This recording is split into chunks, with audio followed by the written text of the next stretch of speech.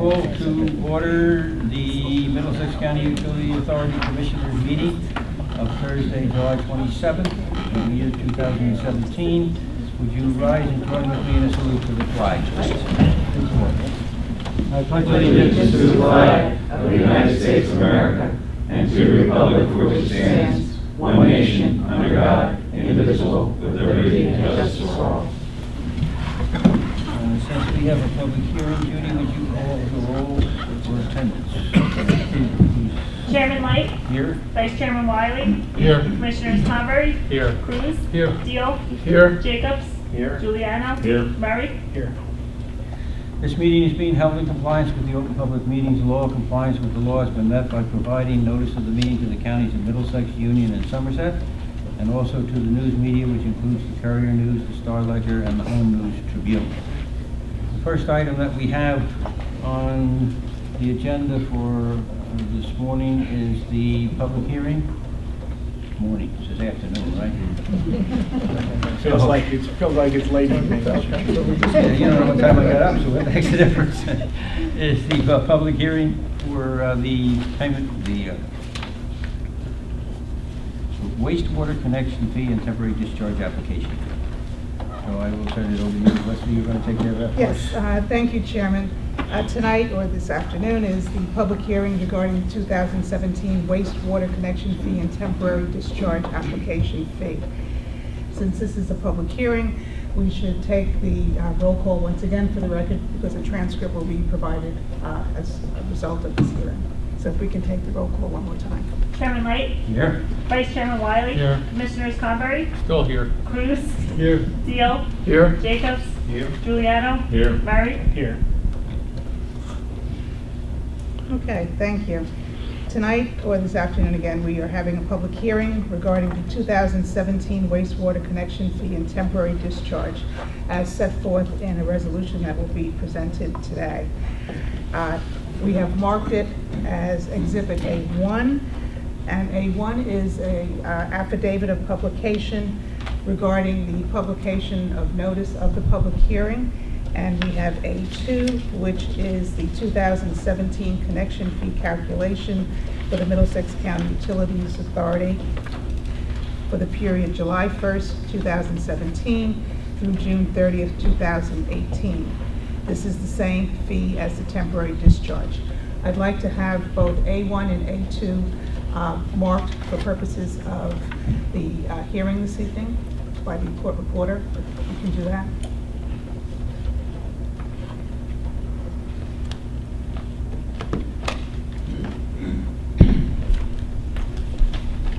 We will have two witnesses to provide testimony this evening regarding the action that is being proposed.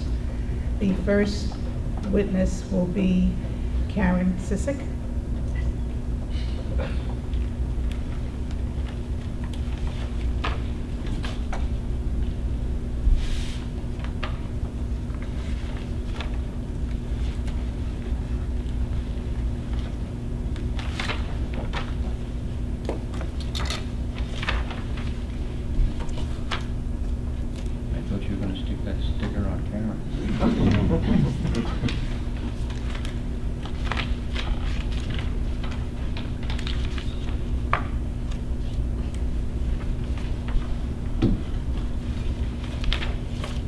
And if Mrs. Sissick can be sworn in. Raise your right hand, please. Do you swear the testimony you're about to give is the truth, the whole truth, and nothing but the truth? I do. Ms. Sissick, what is your position with the authority? I'm the treasurer and comptroller. And I'd like to show you what has been marked as A2. Can you take A2?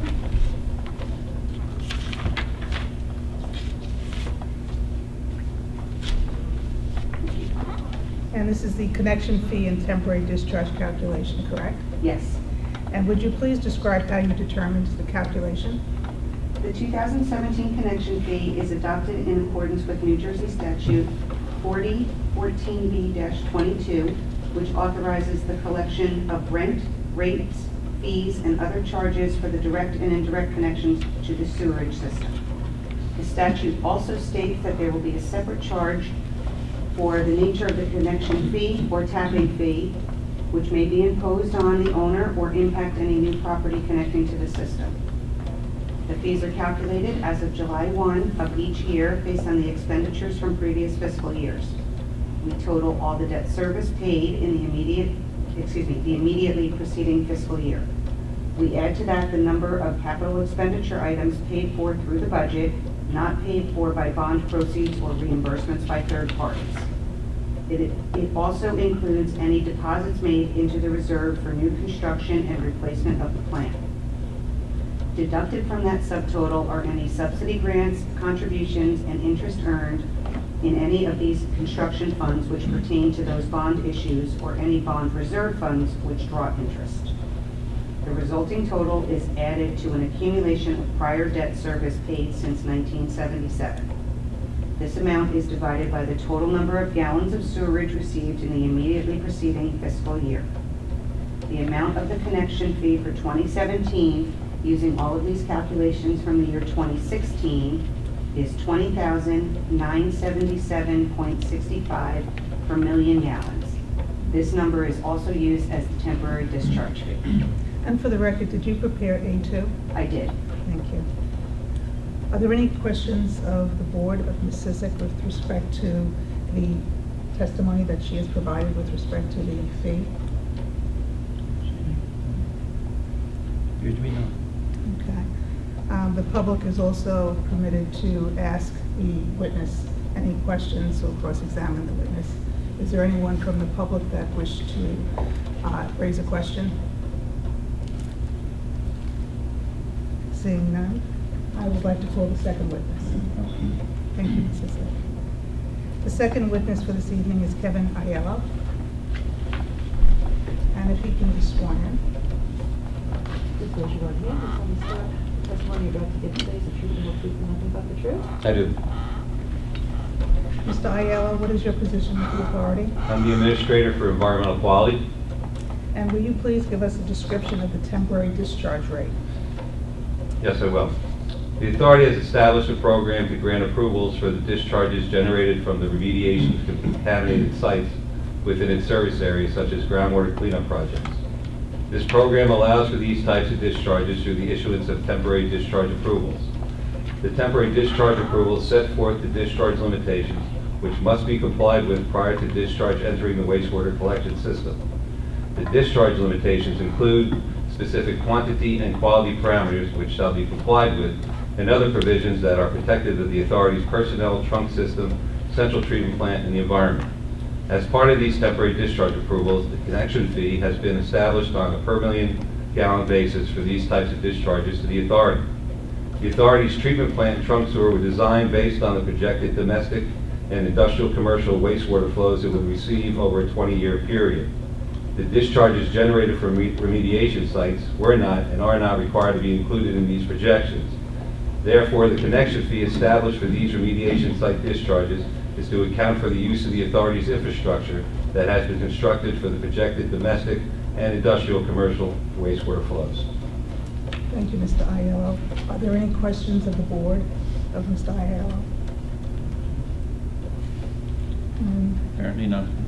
Okay, and now opening it up to the public. Are there any questions from the public of Mr. Aiello? Seeing Doesn't none. appear to be any. Seeing none, we can move on.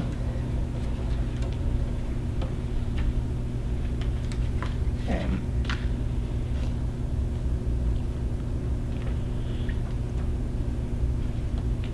At this point, I'd like to have exhibits A1 and A2 entered into evidence for the record.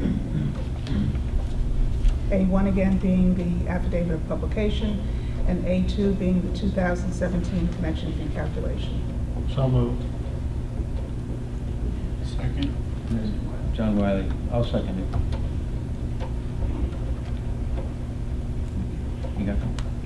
Okay, so you got them. Roll call. Chairman Light, Yes? Vice Chairman Wiley, Yes. Commissioners Convery, Yes. Cruz, Yes. Teal, Yes. Jacobs, Yes. Giuliano, Yes. Murray. Aye. And we're at the point we can have a motion to adjourn the public hearing. So moved. Okay, go ahead. Who made it? Right. Right. Second. Mr. Wiley. Mr. Murray and Mr. Wiley. Okay? All those, I guess we should call the roll. Roll call vote. Chairman Light? Yes. Vice Chairman Wiley? Yes. Commissioners Convery? Yes. Cruz? Yes. Keel? Yes. Jacobs? Yes. Juliano? Yes. Murray? And that concludes the public hearing, Chairman. Okay, thank you. Thank you to the court reporter, we appreciate it. You did a fantastic job. Give her a minute to get situated. All right. We have 9 resolutions. The first resolution is the one that we just did, which is the resolution A8-171R for the adoption of the 2017 wastewater connection fee and temporary discharge application fee.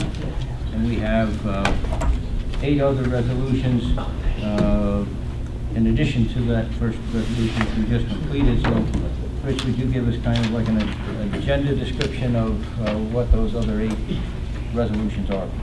Yes, resolution number 2 is a contract award for solids equipment warranty service and parts. This is for our sludge dewatering filter presses.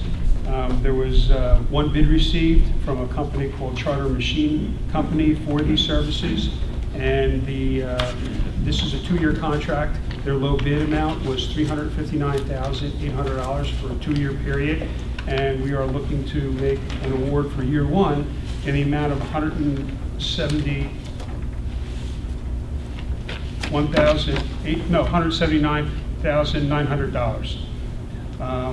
And that concludes resolution 2. Resolution number 3 is a contract award for removal and transport of ID-27. This waste is material that comes from our screenings here at the wastewater treatment plant, grid, and our pumping stations. And this is for the removal and transport of that material. The tipping fees are paid directly by the MCUA. This also was bid. There was only 1 bid received from Waste Management of New Jersey, and it's also a 2-year contract. The bid amount for the 2-year period is $343,700, and we're looking to award year 1 for the amount of $171,850 at this time. Resolution number 4 is a contract award for professional services during construction of contract South Bay Interceptor Rehabilitation Phase 2. We went through the fair and open process of the Pay-to-Play Act. We received qualifications.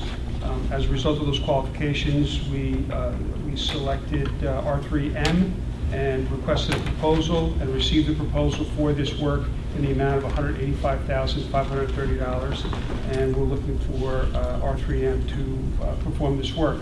This matter was discussed at our engineering committee meeting today that occurred just prior to the meeting, and just this board meeting, and just wanted to put that on the record as well.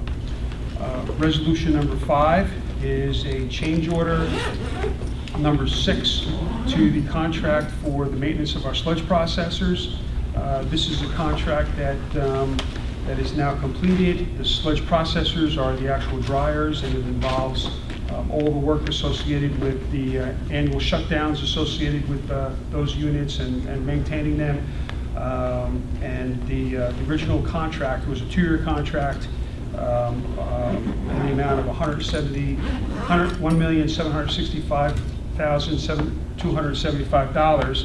This contract ended in May of 2017, and the final price of work completed during the 2-year period was $1,301,892.28. We're actually processing this change order for a credit in the amount of $463,382.72 as a result of the final cost associated with with this particular work.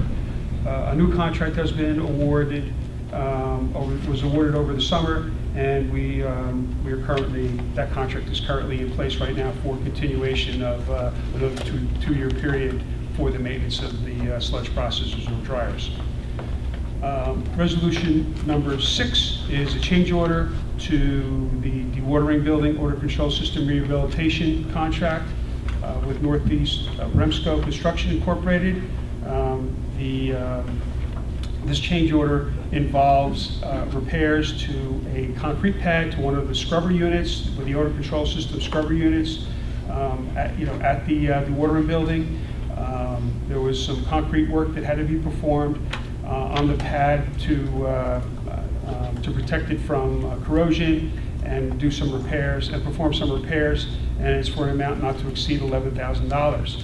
This item was also discussed during the engineering committee meeting, which just occurred prior to this board meeting. Resolution number 7 is a resolution authorizing a competitive contract to furnish and install and maintain scale software at the Middlesex County landfill. The MCUA elected to proceed with a competitive contracting process. This was approved by resolution back in October of last year to follow through with this procedure. And what the competitive contracting allows is a 5-year, the MCUA to enter into a 5-year contract and allow the award of the contract to be based upon price as well as other factors that are identified in the RFP on a weighted basis.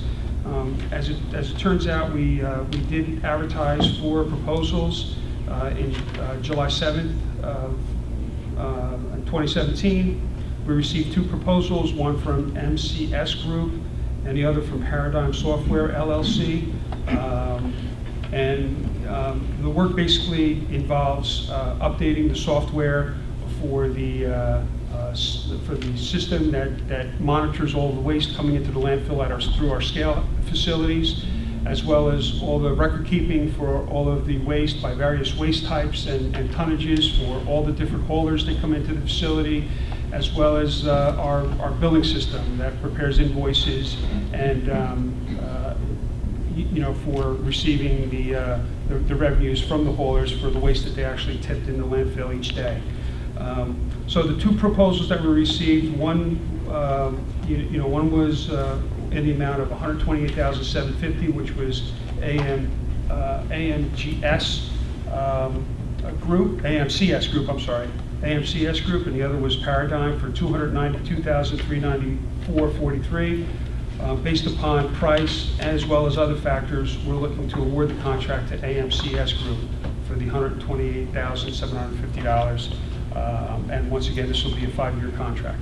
Is this a totally new system, or is it?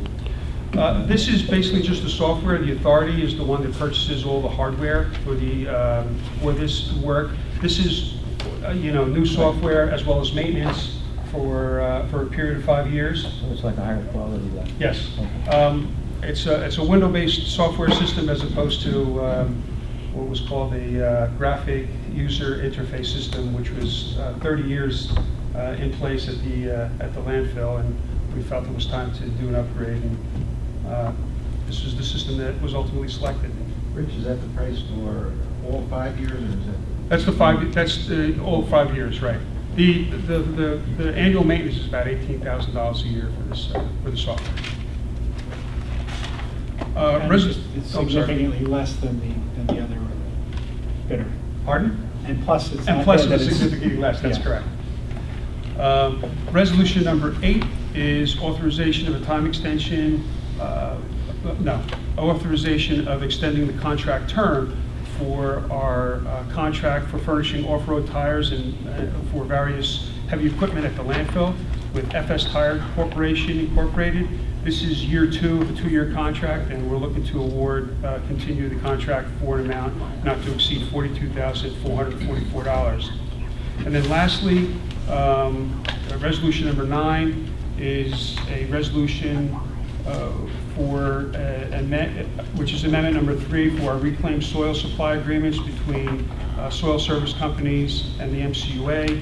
These are the companies that provide MCUA with reclaimed soils from construction sites and other cleanup sites. It's non-hazardous soil that's approved, and these contracts are actually paying the MCUA $23 a ton for material for us to accept this material at the landfill, which is suitable for cover soils. And it's and generating revenue for the MCUA for 3 years. And the reason for the time extension, which is extending the contract from August to the end of August through the end of October, is we're in the midst of procuring new contracts. These were 3-year contracts. Those contracts are now up, and we're looking to, we're in the procurement process of getting new contracts for another 3-year period, and that process is going to require a little bit more time to complete because of additional information that was required during the qualification process of that procurement process. So that's the reason for the time extension. This only covers it for 2 months, basically. That's correct. This is another 2 months, and that concludes the agenda. Okay, are there any questions on the agenda from the commissioners that are here? All right, well, we did formally open the meeting, so we don't have to go back and do that. Normally, we would discuss it in the agenda session, but we did not do that this time, so we're now and still in the regular meeting. And the first order of business is the approval of the minutes of the regular meeting of July 27, 2017. Move the approval of the minutes of July 27, 2017. We have a motion to approve and second. Second? Motion and a second. All in favor, please say aye. Aye. abstain, for the record. Okay, would you mark that abstention then? And the minutes have been accepted and approved. Now, we'll open the meeting for public hearing on the resolutions that we have before us, resolutions 1 through 9. We will have a public hearing in general at the end of after we discuss the public session, but this opening of the public hearing now pertains to any of the 9 resolutions that we have before us for action today. Is there any member of the public that wishes to make comments or questions on those resolutions? We're seeing none, we'll close that public portion. And may we have an adoption? We don't have to do it for A1 because we did that, right? We should do it separately. I forgot to turn that damn thing off. No, sorry. Okay. I think Shall we we should move items 2 through 9? No, we should do number 1. We didn't. Oh, we didn't officially vote it? We didn't officially vote on number 1. We don't have to do it separately, though. We can Right. do them. I guess you We can just closed the public meeting. We can do Okay. resolutions 1 through 9. Okay. I'll ask for a motion then to approve resolutions 1 through 9 that are on the agenda session, on the session, not only agenda session, but our regular meeting session. And we have a motion to approve those resolutions. So moved. Moved by Commissioner Riley. Can we have a second? Second. Moved by Commissioner Salom. Any comments? The Secretary, please call the roll. Chairman Light? Yes? Vice Chairman Wiley? Yes. Commissioners Convery? Yes. Cruz? Yes. Deal? Yes. Jacobs? Yes. Juliano? Yes. Murray? Aye. Aye, aye.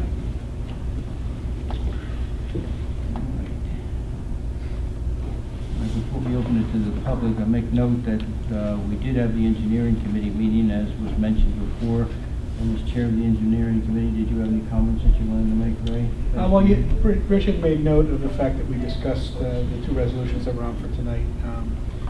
In addition, we talked about the progress of both the Edison and Sayreville pump station, the FEMA mitigation work, which seems to be going on quite nicely.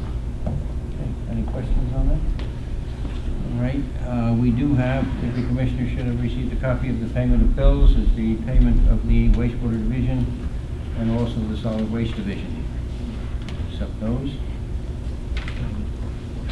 I'll get that. I just want to give them that date, or I'll pull that later. All right, let's open the meeting to the public for any comments or questions that the public may have. Do we have any comments, questions? Paul, say something so we don't. There seeing none, we'll close the public portion. The date of our next meeting is September the 28th. And unless any commissioner has any comments or questions that they have, does anybody have anything you want to bring up? Or Leslie, do you have anything? Yeah. Rich? Seeing no other business that's come before us, may we have a motion to adjourn? So moved. Whether we have the motion, we can go move the second. All right, all in favor? Aye. Thank you, we are adjourned. Thank you.